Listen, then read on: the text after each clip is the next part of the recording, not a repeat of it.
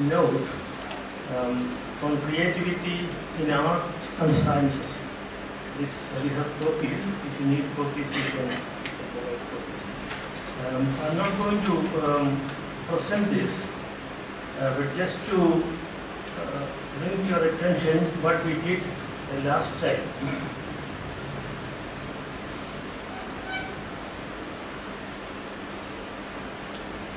We have been trying to look at various epistemologies, and we came to the conclusion that all sense knowledge is deceptive. That is part of the epistemological findings in Greek philosophy, in Indian philosophy, and everywhere in the world in other cultures. So, when the sense perception is deceptive, it creates a big problem for our understanding. In psychology, we have what is called the Rashomon effect. In the Hindu paper today, we have a little article on Rashomon effect. You know the famous Japanese filmmaker Kurosawa's film Rashomon. The problem there is one single incident is perceived by different people in different ways. None of them lies. Everybody says the truth according to that person. But the perception is so different one from the other that you cannot decide on the truthfulness of the incident. So this is a problem with the sense perception, which is in fact very much visible in all, even in scientific disciplines. What we say, there is objective truth in science, but when we come to some of the fundamentals of our perception, we see that it can be biased. So there is no objective truth, there is no absolute truth. That is perhaps the conclusion the postmodern people took because of the relative understanding of reality. I'm not going into that, but we just dwelt on that point, and therefore we come to the domains of art, science, and religion. According to our popular, our normal understanding, these are three ways of perceiving reality. But my point is that there is an underlying common ground, which is creativity, also inspiration. And you cannot distinguish between scientific inspiration, artistic inspiration, mystical inspiration. Well, some of the conservative circles in science, in religion, they may object to that. But it's my conviction that it's a common inspiration. So creativity is something common to arts and science and spiritual pursuits. So I have given a few points on that in this paper, which is with you.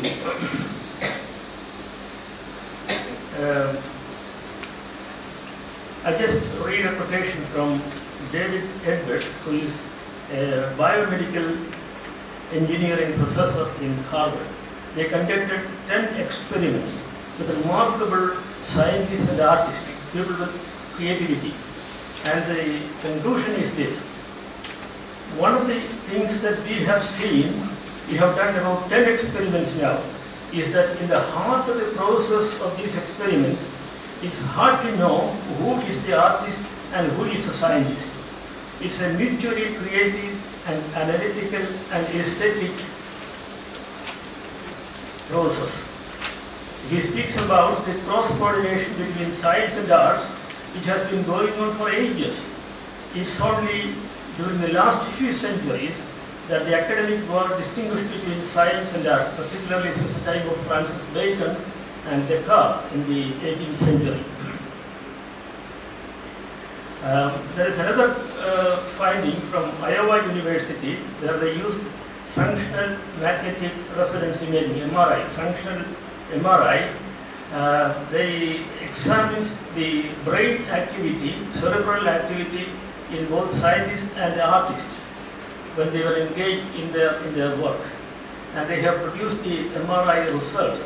Unfortunately, I couldn't load it into my computer. It's very interesting. In class A and class B, scientists and the artists have the same, almost the same brain stimulation, brain activity according to the functional MRI. That means their creative process is the same. But the product is different, of course. What scientist produces is different from what artist produces. And there are many scientists and artists who do not arrive at that level. You know the case of E.C.G. Sudarshan. Until his very death, I knew him personally, until his very death, he was very aggrieved that he didn't get the Nobel Prize. His name was proposed several times, and his research was appropriated by a colleague of his, and he got the Nobel Prize. But Sudarshan never got it. So there is something called luck. You know, if you don't believe in that, you don't know. There is something, other parameters. So that's one point.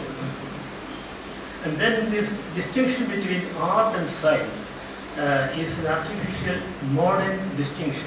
It's very ironical that our universities used to provide, even Madras University at the beginning of the 20th century gave BA and MA in sciences. Mathematics or physics, they got BA and MA, Bachelor of Arts and Master of Arts. But the discipline they studied was science, natural science, exact science. Again, the irony is that our universities continue to give PhDs. PhD is Doctor of Philosophy.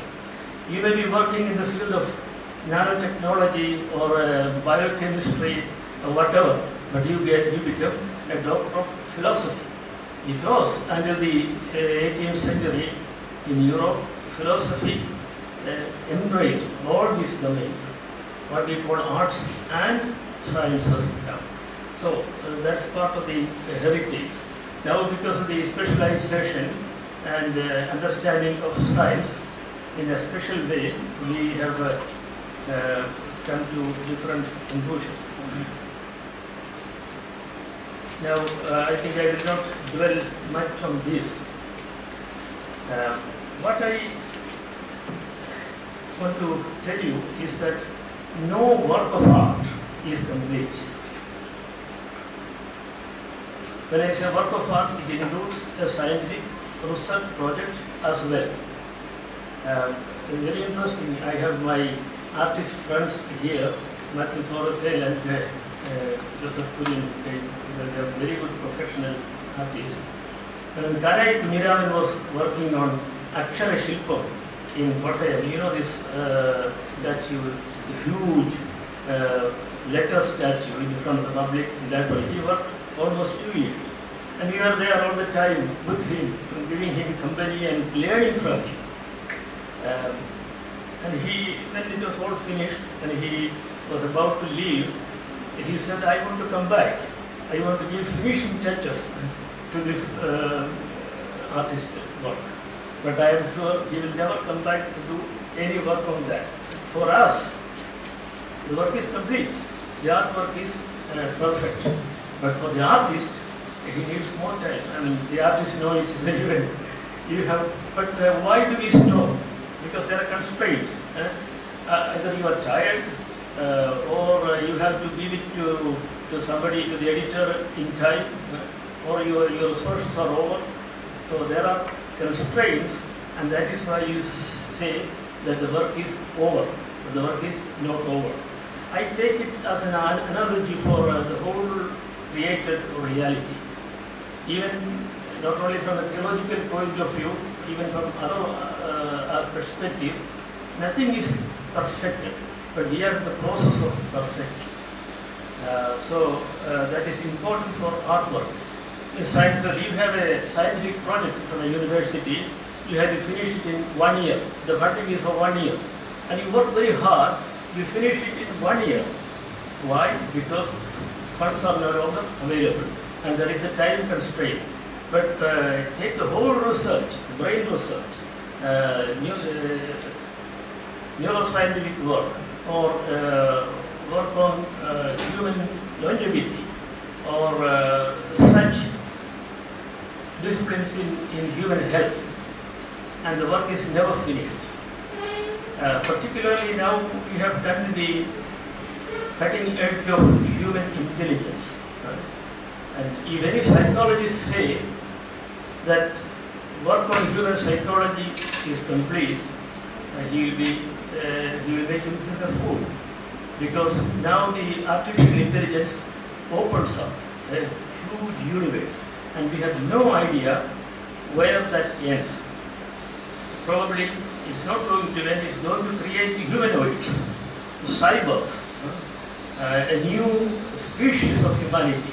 Probably this is the end of the Homo sapiens, we do not know. So that means real research, genuine search for knowledge, whether in art or in science or in spirituality, there is no end. It continues infinitely, and we have no idea what infinity is. That's another question. And then I finished by mentioning the fact of inspiration. You ask a genuine poet who gets inspiration. The poet doesn't know where the inspiration comes from.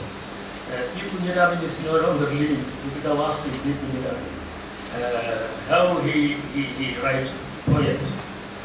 And nobody knows where inspiration comes from.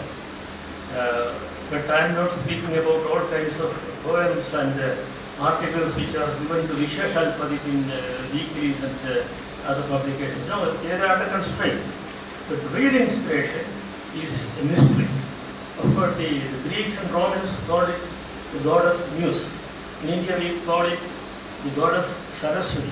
And in every culture, a deity is named as the source of inspiration. But it's a mystery. It is taught in the language of mythology. So that much on creativity in the arts and science and religion, I would say. So what I am in these lectures, I am trying to discern the common ground, the common roots which connect all these various domains of human life, disciplines, spiritual pursuit, artistic work, and so on. So that much on creativity in arts and science. I just want to, before I come to the theme of towers, I just want to, some of you are not here last time when I presented it. You may find it a little bit crazy, but I am crazy about it. As I told you, this is a plastic teacup which I collected 30 years ago from Indian Railways. When they first, 20 or 25, I don't know, when they first introduced plastic cups. And it was written in English, crush it, no, please deform after use, or please crush after use.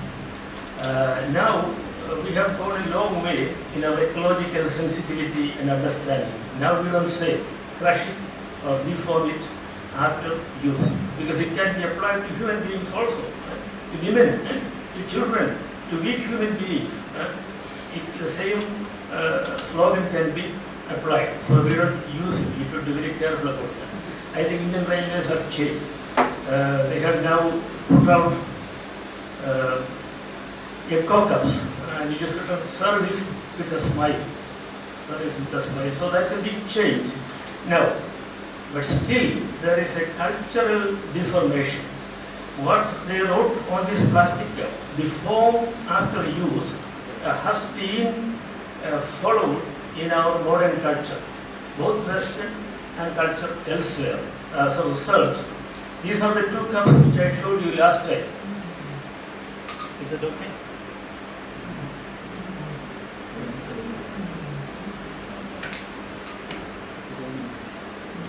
Is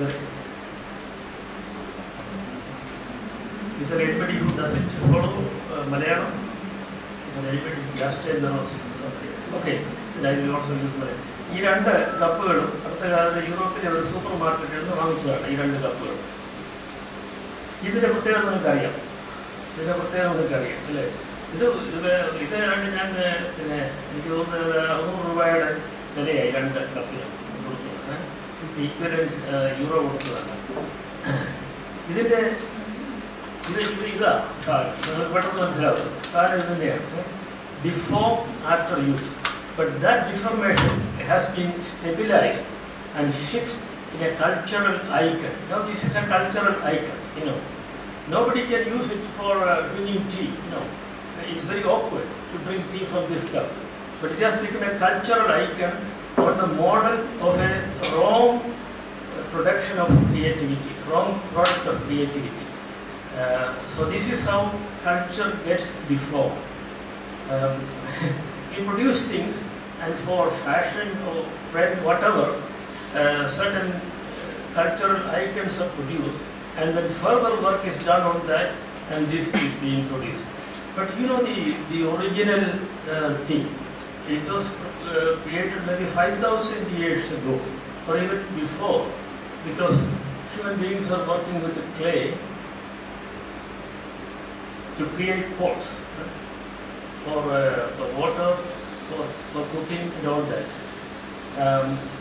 And so we will go back to that. I have seen hectagonal drinking pots. That's again, I find it very, very difficult to use, to bring coffee or tea from that.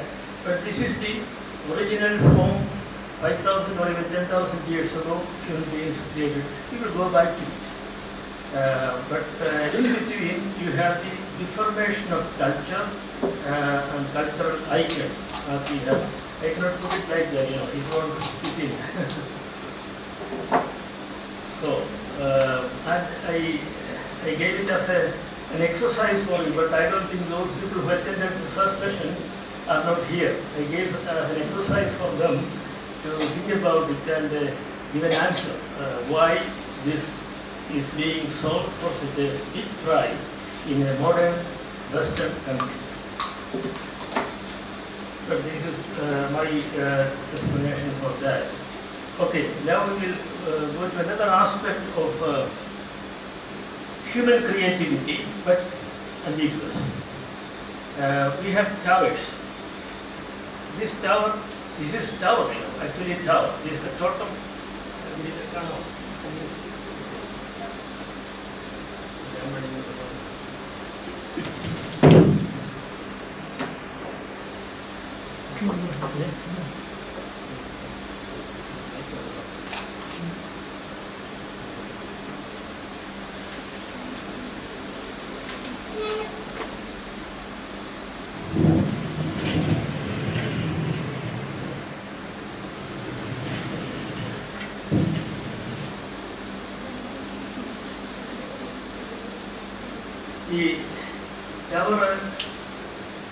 simple item of it. But as you know, every symbol has more than one meaning. And one symbol can be ambiguous and self-contradictory. The symbols are not absolute. Symbols are polyvalent, are polysemic. It can have more than one meaning, and one meaning can contradict another meaning. It can have good and positive implications, negative implications. So we need to keep in mind when we look at a tower. Totem pole is a sacred pole. But you don't see that in our society here. If you go to Canada, if you go to Australia, if you go to some African tribes, yes, you see totem poles. Totem poles carries the whole history of the tribe. History not in our modern sense of historiography, but the very life of humanity summarized from top to bottom. Well, in Christianity, particularly in the Protestant tradition, this was considered as a pagan idol. I remember I was teaching in Geneva in the 1980s, end of 80s and 90s, and there they brought a huge totem pole from Canada. It was done by some Canadian Indians, and it was brought to Geneva with great effort because they couldn't bring it, of course, by air. They had to bring it through the sea, and of course Switzerland is a landlocked place. There is no access to sea, so it was huge event. And they put it in the campus of the institute where I was teaching, but they were hiding it. There were huge chestnut trees, and in between the chestnut trees they were hiding it because Geneva is a city of Calvin. You know, John Calvin was a great reformer and very strict, very much against all pagan representations.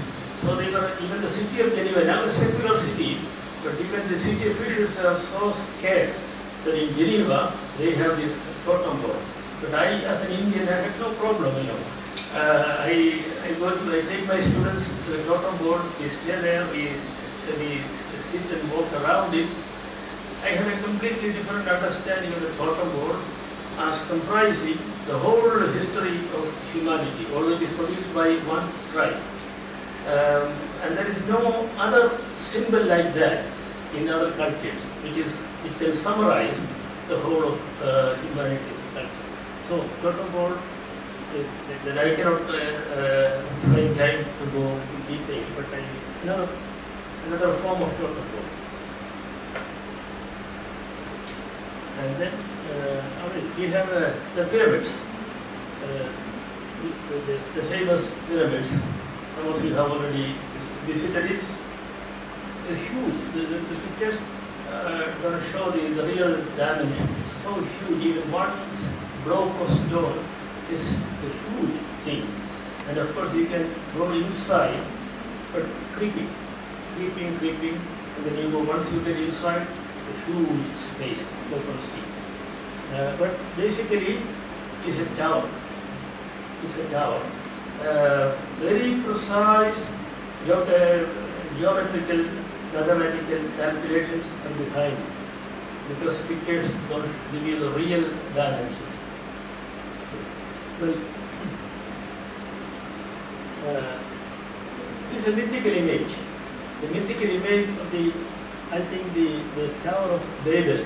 You know, in the first chapter, in the first book of the Bible, you have this mythical story of the Tower of Babel. And nobody knows why it is there. Human beings, they built a city and they were so powerful in technology in prehistoric times, and they started building a tower. And then God was so scared that the tower would probably go up to heaven and he would be dethroned. So God was so angry, he came down and he used something tactically. God scattered the language of human beings, because until that time, all human beings who built the tower had one language. They could easily communicate, understand each other. But when God scattered the language, the building stopped. Because when I asked, as an architect, I asked, bring water, the laborers will bring bricks. When I asked for wood, they will bring something else. So the language was so disrupted that the building, the construction of the Tower of Babel was stopped by God. And some people say they are trying to look at the source of multiplicity of languages in the world. So this is the mythical story of the first human effort to build a tower according to the Jewish tradition, not only Jewish, Babylonian, Semitic, in general Semitic tradition. Okay. You recognize this. It's not there. It's not there. In 1978, as a student, I went there and I went up. And I didn't have much money with me, so I had to take the Sada lift, ordinary limited stop lift. You have to stop in 3 places and change the lift. There was an express lift which goes directly from the ground floor to the top. And then,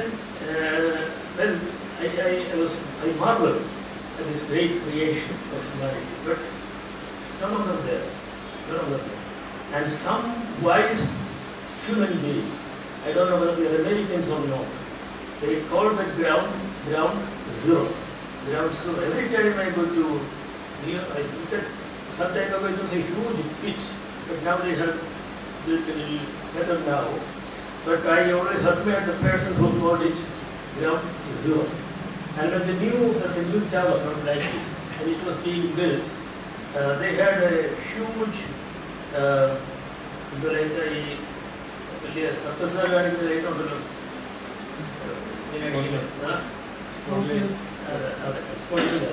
അത് colour ലൈറ്റിങ്ങിനെ കാണാമായിരുന്നു. അപ്പോൾ ന്യൂയോർക്കിലെ ഫിലാഡൽഫിയിലോ new ജേഴ്സിയിലോ എവിടെ നിന്നാലും ഇങ്ങനെ ഈ colour light കാണുന്നത്. I thought of that in a spiritual way. This is probably the spirit of the dead World Trade Center. That was in a way fascinating, but it was also sad. That the material thing is no longer there. It is sad. But the proud tower is gone. But instead you have a beautiful rainbow light beams going up into the sky.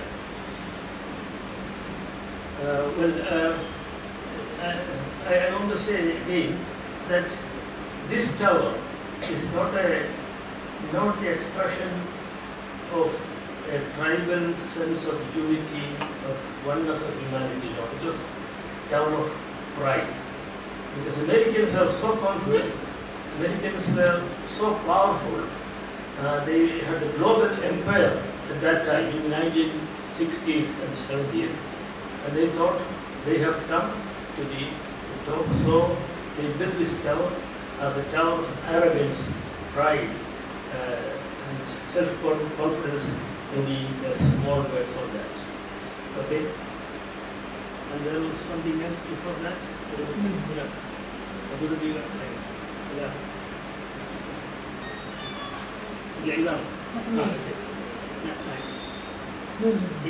Actually, this is a work of art. Some of you probably know the name of Brancusi. Brancusi is a Romanian artist sculptor. Personally, I like his sculptures very much, but I only took one example. This is a work of art. It's not for any purpose here. It's not for any flag hoisting or anything. Just a work of art. But this was repeated many times in various versions with different materials. So Brancusi's tower, Brancusi's sculpture. Yeah, again, the Eiffel Tower. Eiffel Tower, Mahatma Gandhi was so critical of the Eiffel Tower when it was built at the end of the 19th century. There was a world exhibition in Paris, a trade exhibition. So it was the first time that they were using cast iron. Cast iron was discovered, it was produced, and so they used cast iron for the structure. They called the artist insane, mad architect. His name is Eiffel, but the tower has the same name, Eiffel. E-I-F-F-E-L. Eiffel was actually crazy, mad. But now, of course, it has become the symbol of Paris. But it doesn't serve any purpose except that it can serve as a tower for mobile phones and other transmissions. Again, towering. This is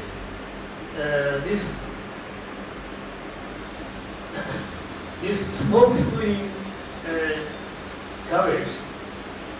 At one time, at the beginning of the 19th century, even the 20th century, yes, they were very proud symbols of progress, of industrial revolution, of great development. I recently discovered a little speech I prepared. I was a student in SP College at the age of 17. And in that, it was a time of Jawaharlal Nehru. So industrial revolution was a great thing for us. And when I read that speech, I am ashamed that as a young man, that was the impression I got, that these smoky chimneys are the symbols of the progress of a nation. That is the idea we got. But that is completely doomed.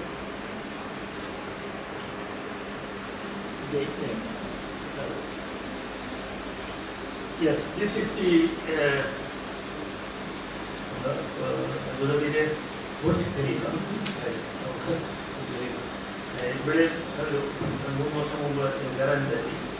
But I was not so impressed. Dubai UAE സാമ്പത്തികമായിട്ട് ഏറ്റവും ഉയരത്തിലാണ്. ലോകത്തിൻ്റെ എല്ലാ സ്ഥലങ്ങളിൽ നിന്നുള്ള flights വരുന്നുണ്ട്. ഹബ്ബാണ്, trade ഹബ്ബാണ്. അപ്പോൾ അതിൻ്റെ result is they build A huge town. And then now I think Saudi Arabia is trying to build a taller one. Yeah, Petronas Tower in Malaysia. Again, a symbol of new self-confidence, economic self-confidence, political self-confidence, commercial self-confidence.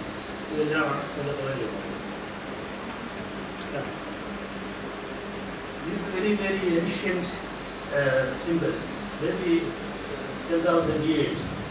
If you go to Babylonian past, you will see the similar things in temples. Now Christian churches in Kerala, particularly the Syrian Christian churches, also have a thing.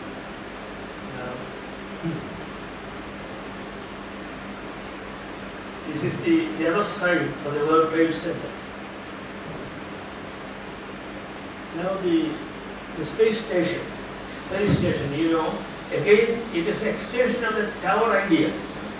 You are going up and up and up, and then you go out of the orbit of the Earth, and then you can stay there for 6 months, even for 2 years. Now they are sending people to stay there for 2 years.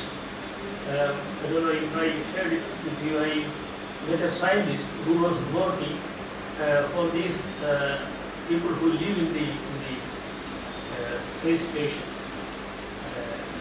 And I asked about their food. And he gave me some very interesting information. And they said, in spite of all the food we send them, they are still very much in love for fresh foods. But they cannot send so much of fresh foods to the space station for various reasons. No, the minarets, the minarets in the Islamic architecture. It can be 4, it can be 1. So what is the purpose?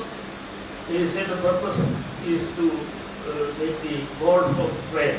But even before that, the tower was there.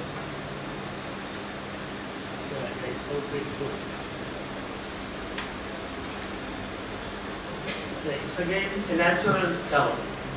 It's a natural stone tower. Beautiful Madura Meenakshi Kshetra. Unlike temples in Kerala, you have this huge and complex, very complex structures. When I visited that many years ago for the first time, I was really awestruck because I had seen the Gothic structures in Europe, and Gothic structures are nothing compared to Madura Meenakshi temple towers. 13th century. The Gothic temples or Gothic structures also came in the 13th century, almost at the same time, without any mutual consultation or exchange. These things came up in India and in Europe.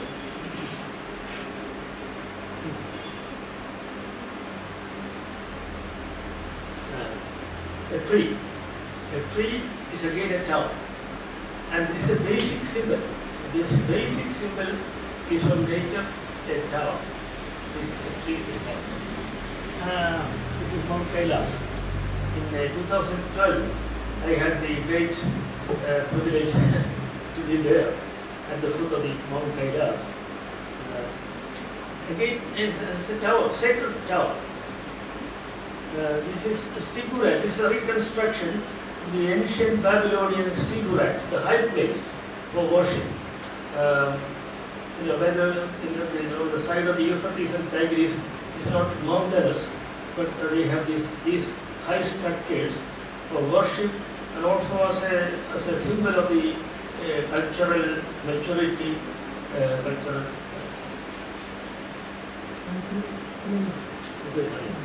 Now, I said these towers are ambiguous. The negative aspect of it we have seen the World Trade Center. And in fact, all these new towers which are being built in Dubai, in Saudi Arabia, in Malaysia, wherever, they have the same fate, we do not know. It may crumble at some point in history, dramatically, we do not know. Let it not happen.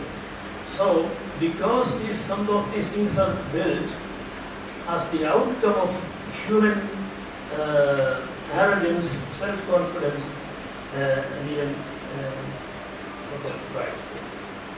But on the other hand, humanity has an aspiration to go higher and higher and higher. Because this is the inbuilt spiritual dimension. I don't call it spiritual in any religious way, no, but it is congenital for humanity. It is endemic in our nature that we want to go up. The first thing we want to lose is weight. You look at the streets in the morning, people are running, jogging, they go to gyms, yogas. Most people want to reduce their weight. I go for yoga, I also want to reduce my weight. And what is the meaning of reducing weight? You can levitate. You can lightly go up. When I lose complete weight, then I will. Even Stephen Hawking, this great scientist who was chained to a motorized wheelchair, he had such speculative theories about the universe, and he wanted to know, experience, what is weightlessness. Because he spoke about it a lot and he didn't know what it was. So they took him in a plane, and the plane went up 35,000 feet, and then suddenly it fell. And then he felt, he understood what weightlessness, but of course people were arranging things for him so that he's not injured. So weightlessness is something which we all need. And take all spiritual exercises. Go to the Himalayas, go to Christian churches or Islamic places of worship. People are doing asceticism, fasting, exercises in order to lose weight. The spiritual counterpart is that you are able to fly like an angel, so without weight. So the towers symbolize the human aspiration to leave the earth or to become so light that they discover their spiritual dimension within what they call the soul or the spirit. So this is the spiritual interpretation which we can give. On the economic side, on the political side, you see the towers coming up as the outcome of the human self-confidence or the rest states. So it's ambiguous. But in between, they have high places, small hills where you can go up, you can sit, you can look at the horizon around you, you can also meditate, you can talk to each other. So it is in between. It is not earthly, neither it is not heavenly. but in between. Again, that expresses the human need to rise above the ordinary, the routine, the quotidian. The quotidian, the routine, the ordinary is so depressing sometimes. You want to escape, you want to get away. Nowadays, people speak about it openly. Oh, I have worked so hard, now I want to get away. And people go for holidays, but in olden times they couldn't do that. They couldn't go for holidays. They found their own inner space. That also is possible. You can create inner heights within you without moving, without going. You can create inner heights. Now, the towers are so ambiguous in their meanings, but still we need towers. We need high places. We need elevation. We need points from where we can see the whole universe in a different way.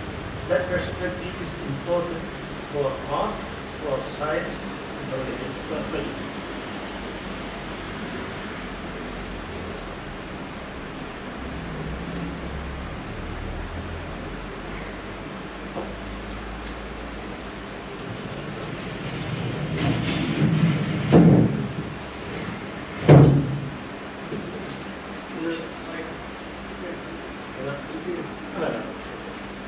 Since I brought it here, I think I need to say a word about it. You can't see it very well, there is no because light. When you go out, maybe you can come closer to it and see what it is. Actually,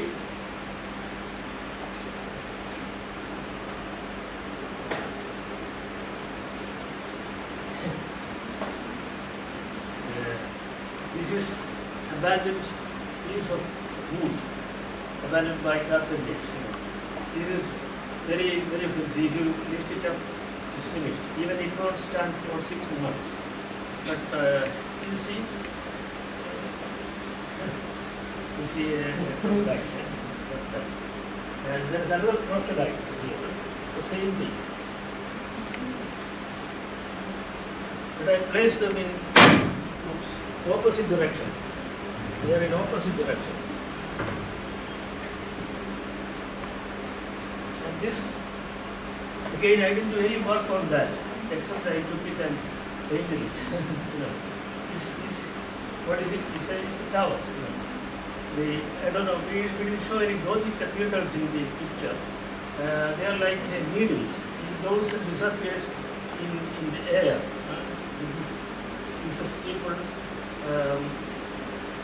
In architecture, in art, in spiritual pursuit also you have these steeples. So I brought them together as an installation. Crocodile, according to us, is a cruel animal, but it's not so cruel. But at least the jaws, it can can be a little bit menacing.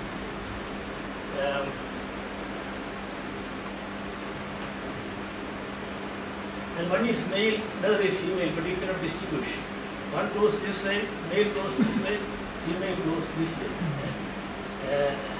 But there is the tower. The tower. The tower is lifting it. The crocodile lives in water, and it can live also on land. It's an amphibian in a way. Okay. So it represents something very earthy, very aggressive. Once you get inside its mouth, you will never escape. Because the jaws are so powerful.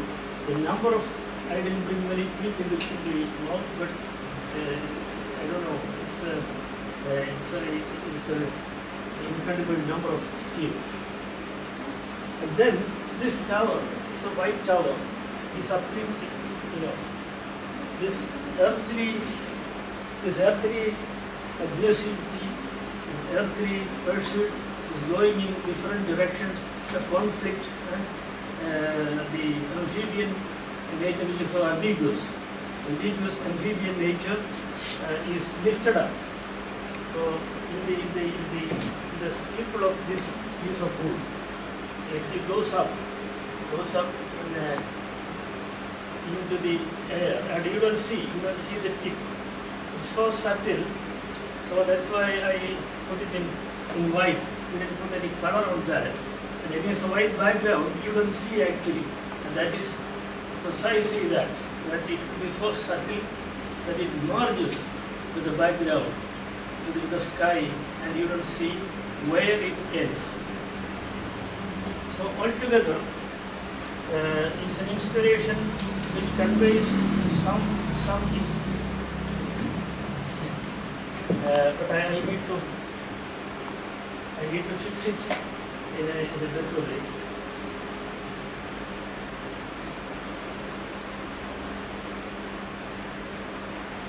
I think I gave you some information on this. It is also the painting they recently did. I don't repeat what I said on this mask. But now assume that we are in a room. We are in a room and there are no windows or doors. You have light, of course, but you are in a confined place. But suppose your room is so big, say 10 kilometers wide and long, you don't see the outer walls. You think you are in open space. But you walk 10 kilometers, you see huge walls and no open. I am suggesting that sometimes human condition is like that. We have enough space, so we don't realize that we are in a confined place. But there are people, artists, some creative people, some spiritual people, they can sense, they are so sensitive, they can sense this confinement, that we are in a very narrow space.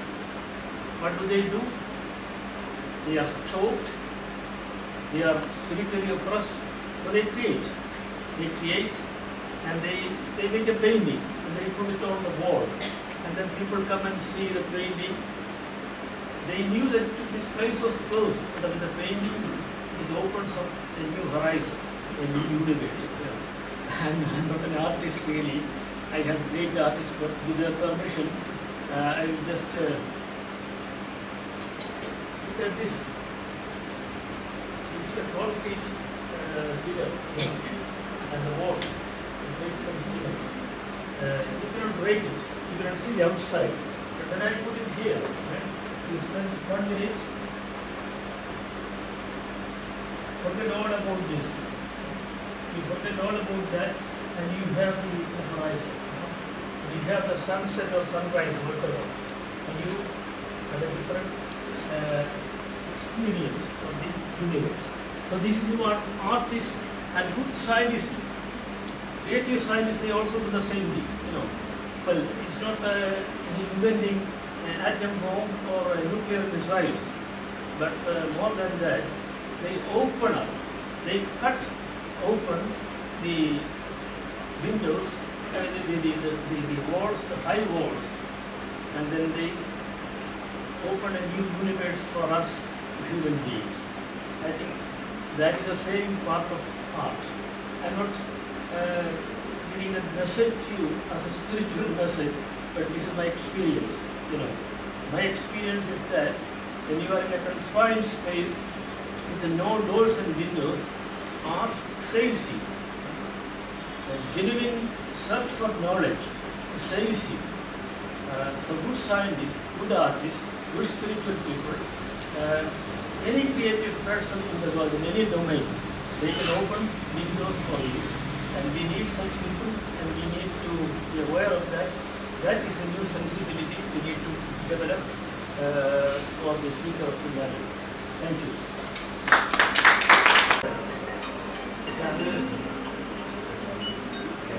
Endogenous or exogenous harm?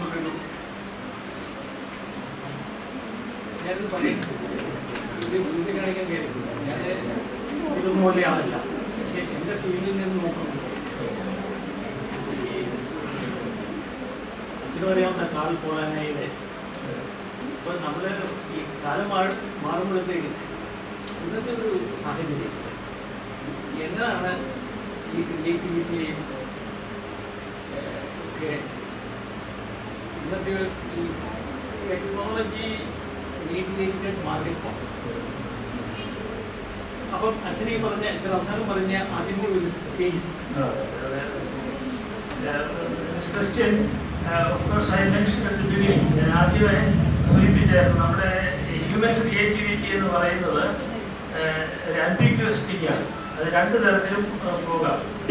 ഇപ്പോഴത്തെ നമ്മുടെ ലോകത്തിലെ globalised വേൾഡിലെ നമ്മുടെ economic ഡൊമൈനിലും political ഡൊമൈനിലും ഒക്കെ ക്രിയേറ്റീവായിട്ട് ഒത്തിരി ആളുകളുണ്ട്. But for what? But for dividing the atom was a big challenge for physicists at some time in the 20th century. Splitting the atom. Yes, they split the atom. That is a great invention. But of course, that was used for a destructive purpose. So, the demonic destructive dimension is there. The positive creative thing is there. The best thing I would say is in the digital world today. We have good software. All of us are using all kinds of software for good things. But along with every software, there's a malware. There's a malware. You have all our computers can be affected by a virus, and I'm sure people are desperately in search of very demonic virus, so that the whole digital or the cyber world can be completely destroyed. That may happen. We don't know. So this is the ambiguity of human creativity. Dr. Mathikiran has raised that question. I think we have no answer to that except to acknowledge that human creativity has both sides. It can be ambiguous. Therefore, we need to exercise discernment. The ethical question is very, very important. What is ethical and what is not ethical? Is a question now. Even our political system is confused. Our legal system is confused. The present decision of the Supreme Court is being contested, so nobody really knows where the truth lies. So we need a higher discernment. But who can provide that higher discernment? How can it come to us? That's another question.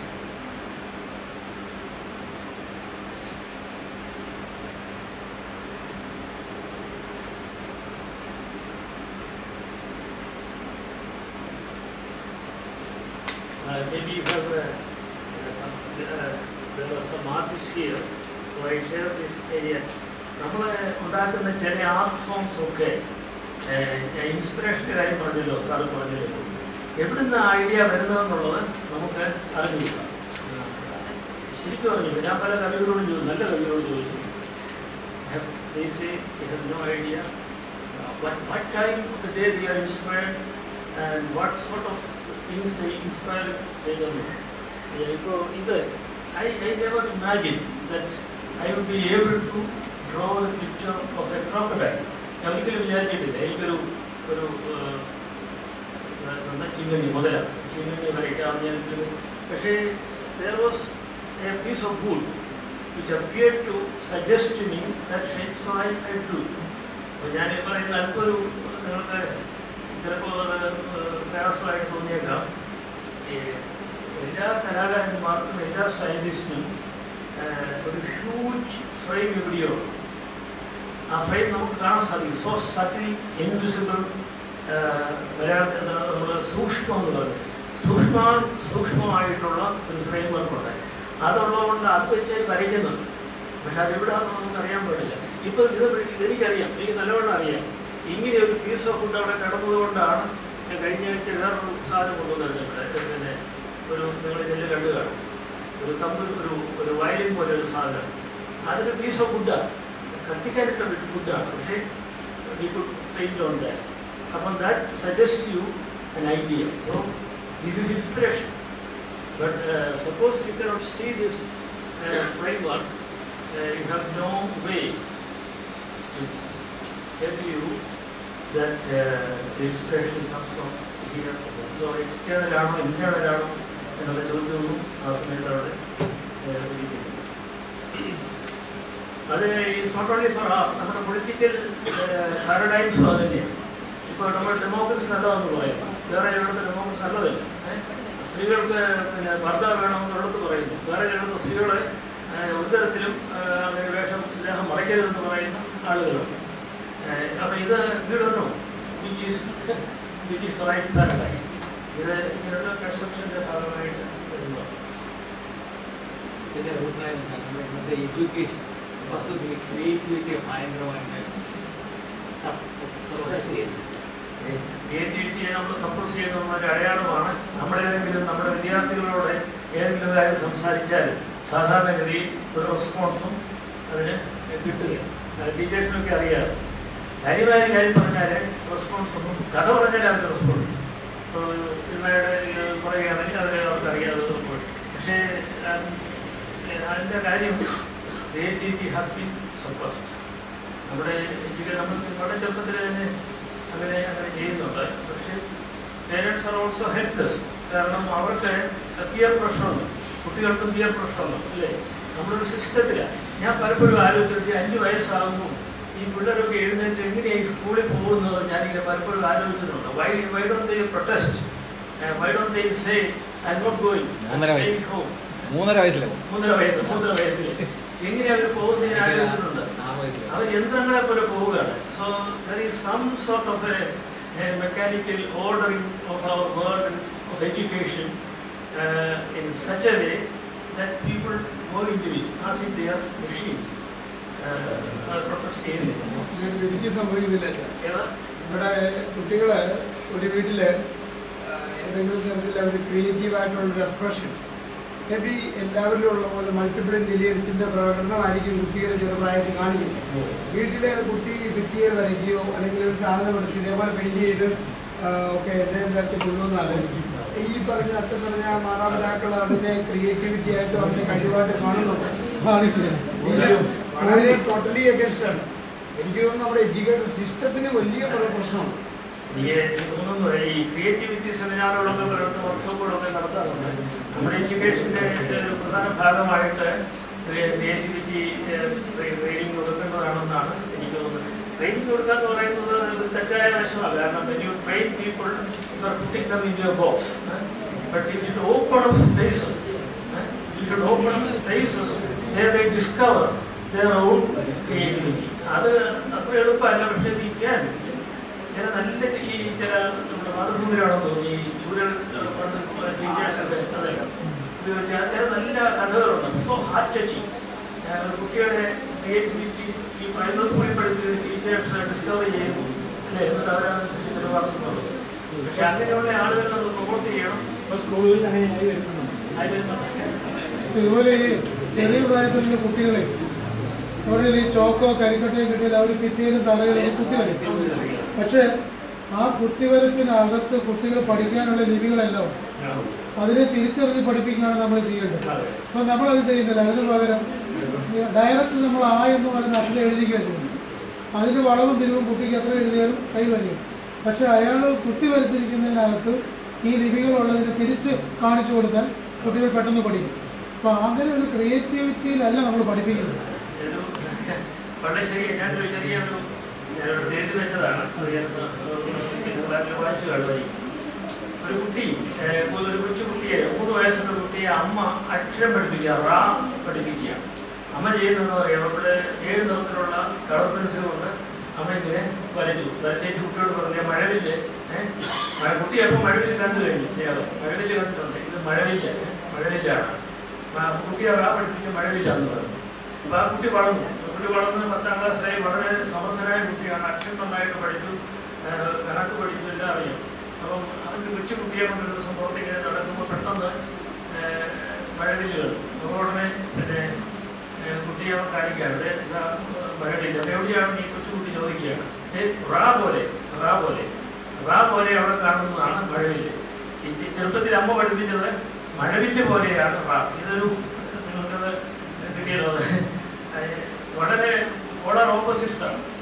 ഒന്ന് നമ്മുടെ നേച്ചറിൽ നിന്നാണ് നമ്മൾ ആൽഫബറ്റിസം ഉണ്ടാകുന്നത്. തിരിച്ച് ആൽഫബറ്റിൽ നിന്ന് നമ്മുടെ ടെക്നോളജിയുടെയും സയൻസിൻ്റെയും നമ്മുടെ modern സിവിലൈസേഷൻ്റെ ഏറ്റവും വലിയ പ്രോബ്ലമായിട്ട് ഞാനത് കാണുന്നു. Literate, our culture has become so literate that we have become literal ആയിപ്പോയി. We have become so literate. അതിൻ്റെ കുഴപ്പമെന്ന് ചോദിച്ചാൽ ഈ സിമ്പിൾസ് ഒന്നും മനസ്സിലാകുകയില്ല.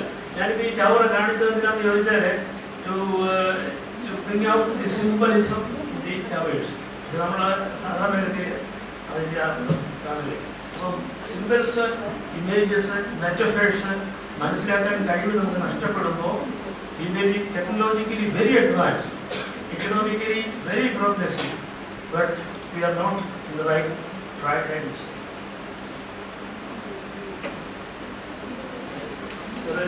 മോട്ടിവേഷൻ ഉണ്ടെങ്കിൽ അടുത്ത ക്ലാസ്സിൽ നിങ്ങൾ എനിക്ക് നിങ്ങൾ ഈ പ്രാവശ്യം വരുന്നവർ അടുത്ത പ്രാവശ്യം കൂടെ വന്നാൽ നല്ലതായിരിക്കും എന്ന് എനിക്കൊരു അഭിപ്രായമുണ്ട് കേട്ടോ.